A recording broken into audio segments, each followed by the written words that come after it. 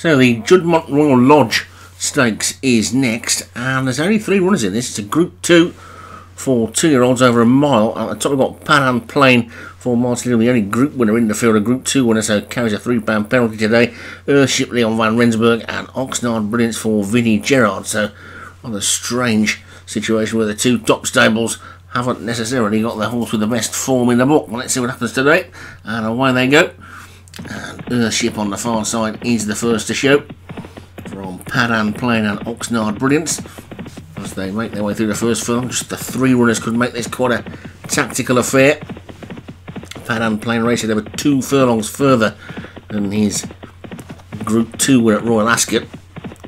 Does like the going, and it's Earthship who's the leader at the moment. Pan Plain and Oxnard Brilliance together, the pace isn't all that hot, so might not be too difficult staying the trip.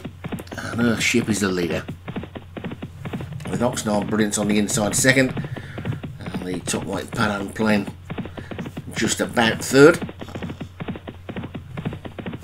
So they race down towards the midway point in this then, and Earthship is clear by about 2.5 lengths to Oxnard Brilliance, who's got the rail. Pan Plain has got the other 2 in sight and switches to the outside just to get a clear run. Earthship is cruising in the lead at the moment, leading by 2 lengths to Oxnard Brilliance, who's got the rail. Pan Plain is wide on the track and carrying a penalty, and Earthship, the leader, past the 2, kicks on for home.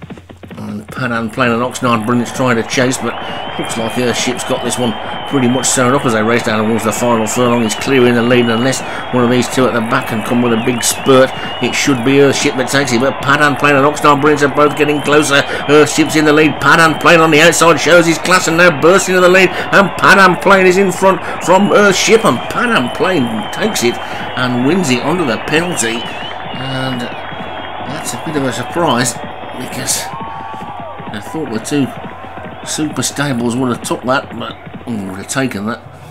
But Pan Plain takes his 2nd Group 2 win, adds the Royal Lodge to the Coventry Stakes, and Pan Plain the winner for Martin Leanham. Earthship 2nd for Leon Van Rensburg, and Oxnard Brilliance for Vinnie Gerard was 3rd.